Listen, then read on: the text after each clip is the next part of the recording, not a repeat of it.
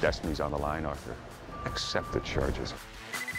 Is this going to be a long call? Could I sit? Sure.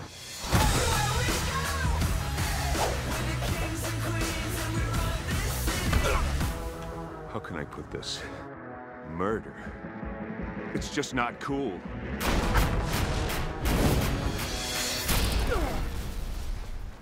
Impolite! Quite a kick. What the world needs now is us. Hello? Hello? Hey, this is Michelle, and you are being recorded. So, Okay. So, I want to start off by asking you to tell us who you are while we're speaking with you, and we'll go from there. Sure. My name is Griffin Newman, and I play Arthur on the new version of The Tick, which is premiering on Amazon August 25th. Now, I want to start from there. I actually watched the pilot and a couple of episodes, and I have questions for you. So, Sure. First of all, I want to ask you, what is it about this show where it just won't die? It's a great question. I mean, it's weird because, Ben Edlund, who's the showrunner of this show, is the guy who created these characters 30-plus years ago when he was a teenager. And I think, for things to last for that long, they have to tap into something fundamental. And I think, the thing that's so endearing and enduring about the Tick as a character is that he is such a force for pure good, Mm-hmm. He's very simple-minded, and all he knows and cares about is helping people and fighting evil and protecting the innocent, and he's just a very pure, uncomplicated hero. And I think for the last 30 years since The Tick was created, superhero culture has gone more and more towards sort of tortured heroes and doubting heroes and anti-heroes and heroes fighting each other and stuff like that. And The Tick remains this, bastion of positivity. And then, Tick is who we want to be, and I think Arthur is who people actually are, Arthur is the guy who wants to do the right thing, but is so scared and overwhelmed and ill-equipped for everything in every situation. And so I think there's, this ego thing between the two of them where they reflect kind of how most of our minds work. And I think that's what's really tapped into, the culture in some way and kept these characters alive for that long. So here's my question. After watching the pilot, I was a little confused where it seemed like the Tick was actually Arthur or a figment of his imagination or something he dreamed up. Can you talk a little bit about what seems to be a totally different direction than the other variations of the show went? Can you talk a little bit about that? And if I'm reading it wrong? Yeah, you're not reading it wrong. I think that question is something we're dealing with in the show, and I think we deal with it more across the season, and if we're lucky enough to get multiple seasons, I think that's kind of the larger story that Ben wants to tell over a couple of years. You get some further answers as the season goes on, but you also get more questions. But I think, whatever the sort of literal didactic answer is, I think the bigger point of the show in a way is that each of these guys is like one half of a person, Mm-hmm. They do have this bizarre symbiotic relationship, whether they're literally the same person or not, because they can't really function without each other. I mean, Arthur's this guy with this very rich interior life who can't really act at all. And the Tick is all action without any sense of strategy or awareness or consciousness, deeper consciousness. And I think, the show's almost like a romantic comedy in a certain way. Minus the physical stuff. It's about these two people learning how to work together and become more functional. They're each half, and they need each other in order to make it through the day. But if you're gonna dream up an alter ego, would you really dream yourself up as a sidekick? I think Arthur traditionally has been a sidekick in the previous versions of The Tick, and this version centers Arthur a little more. I think he's still a sidekick in the, sort of traditional sense, and that he's the smaller guy, he's a little more the brains and the muscle, if you're going into the archetypes. But I really think over the course of the season they become partners, I think Tick is everything he wishes he could be and Arthur is everything that Tick wishes he could be. And so they kind of have like a 50-50 partnership in a lot of ways. I actually kind of like the focus on Arthur this season, because the other shows always focused on the Tick, you know. And I wonder if that's where those shows failed. And I just want to get your thoughts on. Or actually, let me rephrase this as a question.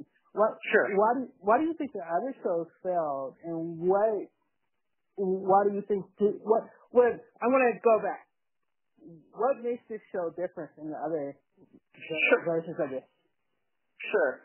You know, I mean, the history of this property is interesting because the cartoon show was.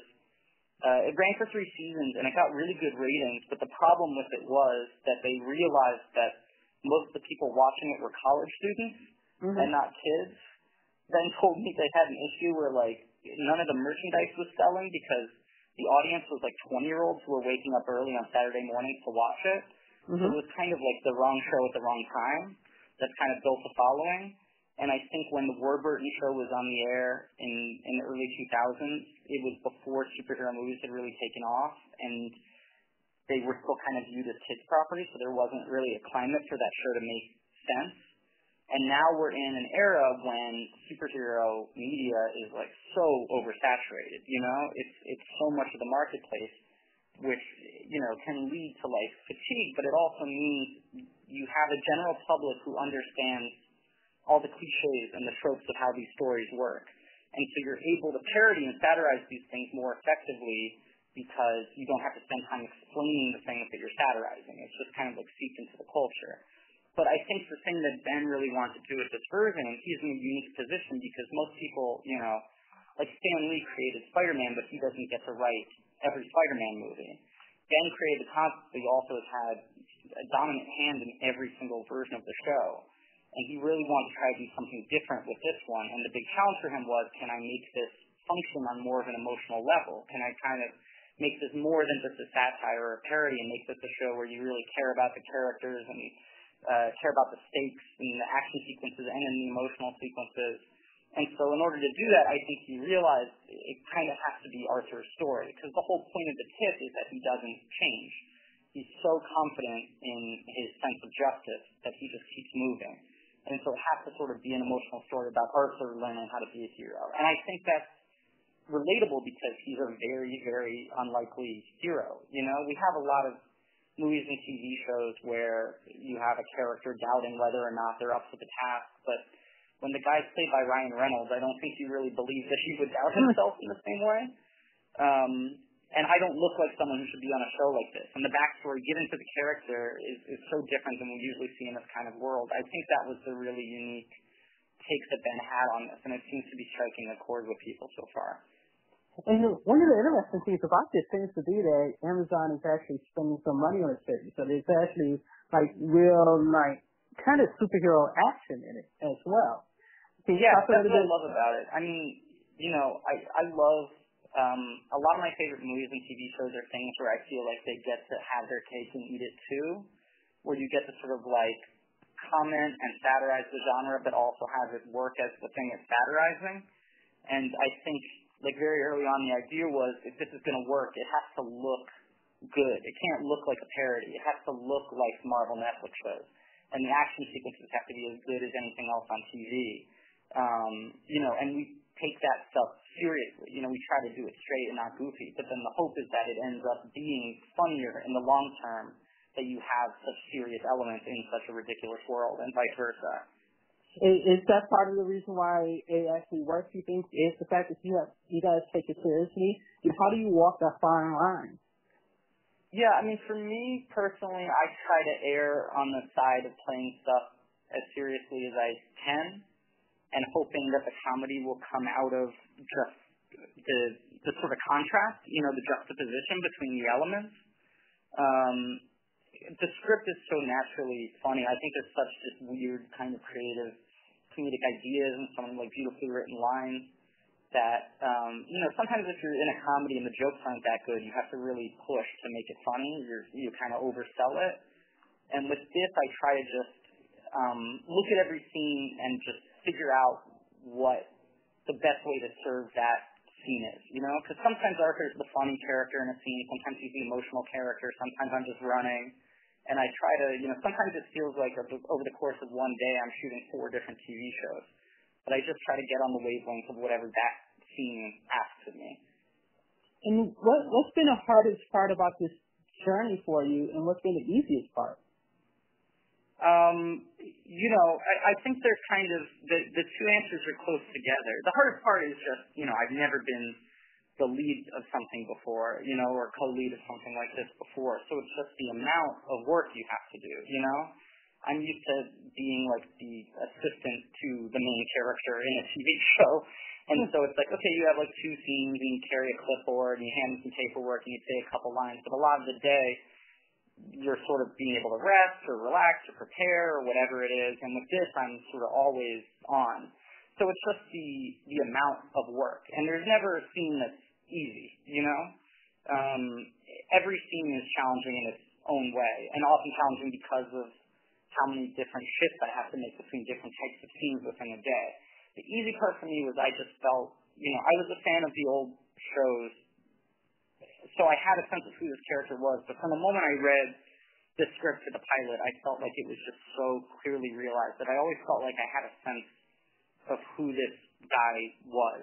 Not that it didn't take work to sort of dig deeper, but the easy part was I was never kind of questioning what Arthur would do in a situation. I always felt like I just kind of understood him, and then the hard work was figuring out how to do that properly. You know, and I'd say it's like sometimes as an actor you get a part and it doesn't really make sense and you're on the beach with a metal detector like looking for treasure. And with this I knew exactly like where the X on the sand was. It was just about digging, which is still exhausting, but it's a lot easier if you know where you're digging from the beginning. And so last question. Oh. Ooh. Boy. I have like 5 more questions. My final question, and then the time it took me to tell you that, I probably could have squeezed in those 5-part questions. But anyway, I guess I'll ask a trophy question to close, which is, why should people watch your version of the tip, and why should we give it a chance? Yeah, I mean, I think, you know, the thing I really love about the show is I think a lot of superhero movies and shows now are about superheroes fighting the apocalypse, or about superheroes fighting each other. I don't know how that's become such a big trend now. Don't even get me started on that. I have a whole rant about that. Oh yeah, right? Yeah. I mean, I got a lot of feelings on that. But I like that this show gets back to a very pure idea of superheroes, kind of what makes kids fall in love with the idea of superheroes when they're young, which is these people who are given power and choose to do the right thing, are driven just by an empathy and a compassion for other people. And I love that, you know, as you see the rest of the season, there are a lot of scenes where we save civilians. And that shouldn't sound like a groundbreaking thing, but I feel like a lot of superhero media has gotten away from that. And I think there's a really positive message in that, even though it's not a message show at all. We're not trying to teach people any lessons. I think it is a show just about sort of humanity and care and all of that. And I think coming at it from such a earnest, kind of genuine angle from that, while also sort of satirizing the tropes of superhero shows and movies, the hope is that it's maybe a show for people who are burned out on other superhero things, that it's kind of maybe a chance to refresh and get back to the basics of what these things, you know, can be. I mean, don't you miss the days when heroes are actually heroes and villains? Yeah. Villains. Yeah. I mean, and that's what I love about this show is you get to save people off of crashing buses and things like that, you know? Yeah. It feels very aspirational to me, which is really cool. So, awesome. This is a great conversation. So good luck, and I actually really like the show, so I'm going to be reviewing it in the next day or so. So thank you very much. I really appreciate that. And good luck. Thank you. You too. Nice talking to you. Same here.